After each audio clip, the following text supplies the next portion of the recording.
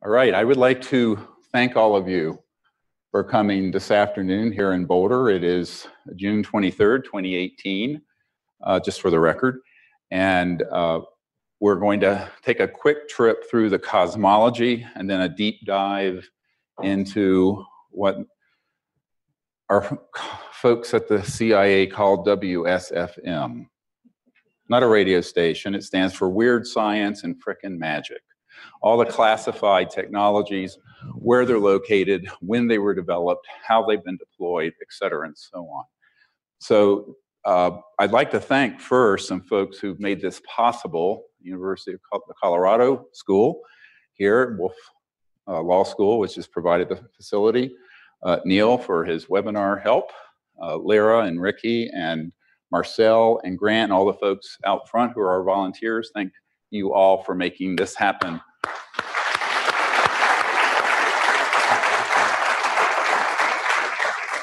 And a big thank you all for coming here in person, spend your Saturday afternoon with us. I would like to start by saying that, give you a little bit of context of why I'm doing these last few webinars and seminars.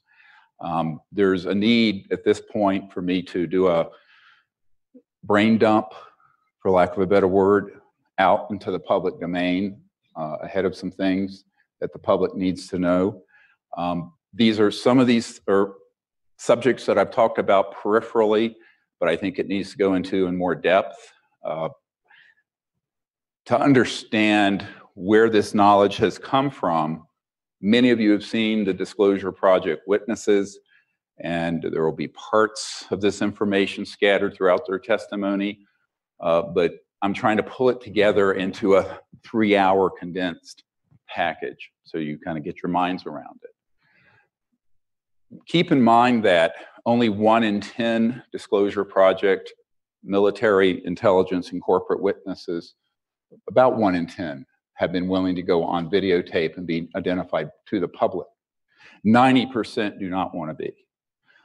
There are some recent ones since the movie Unacknowledged came out that have surfaced that are really the most important yet and most current, who have been in certain unacknowledged special access projects, which are the deep black projects. It's the proper name. It's where the title came from, unacknowledged.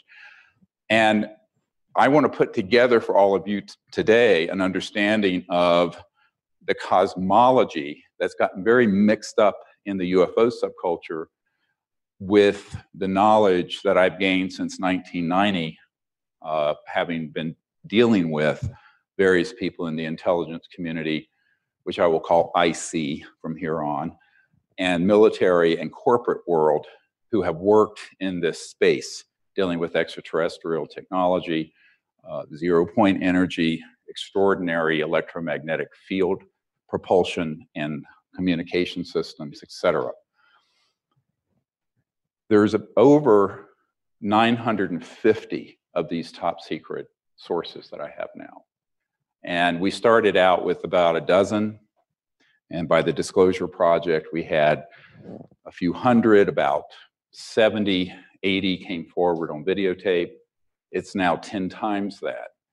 And with that has been some frustration for me, and I want to share it with you. Because in an ideal world, all of those people would come forward, name, rank, and serial number. But we don't live in an ideal world. And as a physician, I respect the confidential information that people give me. So if it's confidential and they ask that I keep their name and identity confidential, I keep it confidential. That, however, puts me in a very bad position because I'm walking around in my little random access memory with 28 years of information from about 1,000 of these people. And that's hard. Really hard. You know, you're just going, how do I get this out to the public? So what I'm trying to do today and in the next few webinars that I'll do over the next 6 months or so is to provide as much of that information to the public as we can. And I think it's important for people to appreciate that I'm not in a position to force anyone to identify themselves. What I will try to do is give you their provenance, what command they were in, the kinds of information they were read into. Read into means briefed in military speak, and how I came about that when appropriate. In general, I think it's more important to focus on the knowledge and the information than the source per se. I don't repeat things from questionable sources. I question, everyone. They have to provide me proof that they were in the command.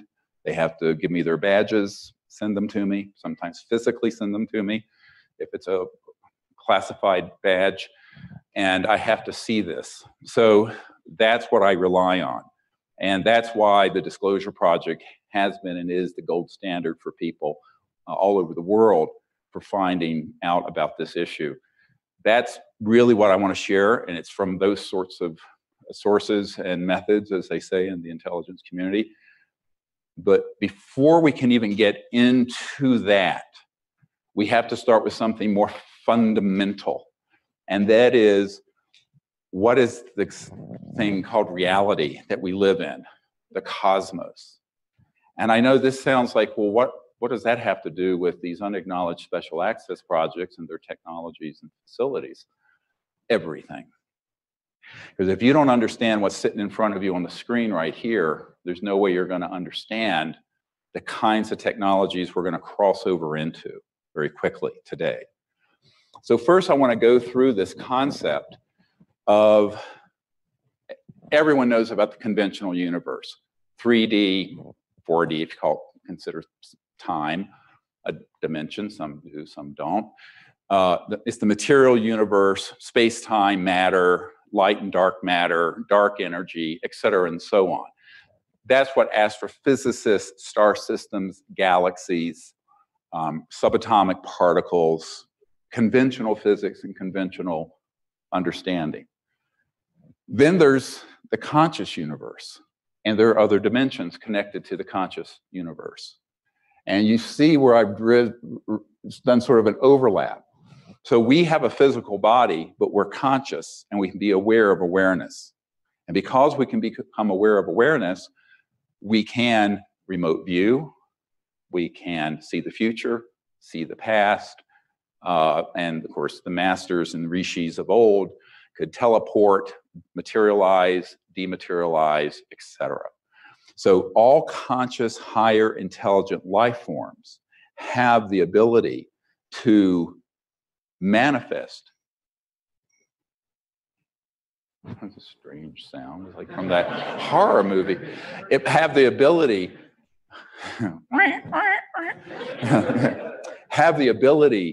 to do affect the physical world and the physical cosmos in ways that an interstellar, transdimensional extraterrestrial civilization can't.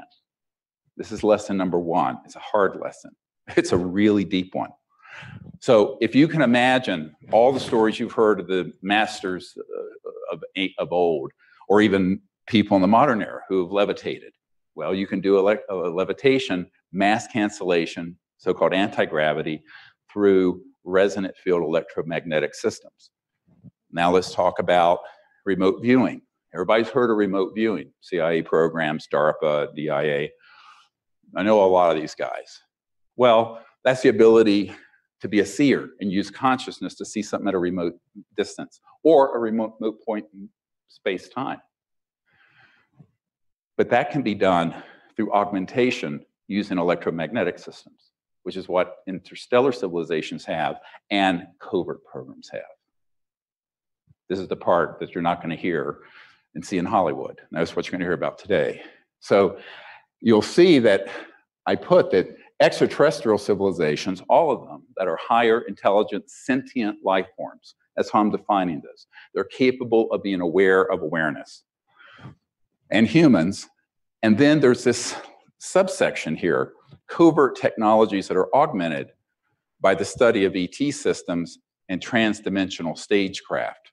These are the ones that are going to be a big deep dive in a few moments. You understand?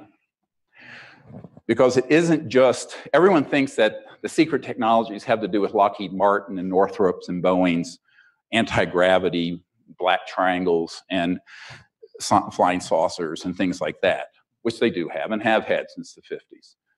Perhaps a little sooner in terms of prototypes or a little earlier. However, this part has not been looked at by the public. And this is what I want to pull the curtain back.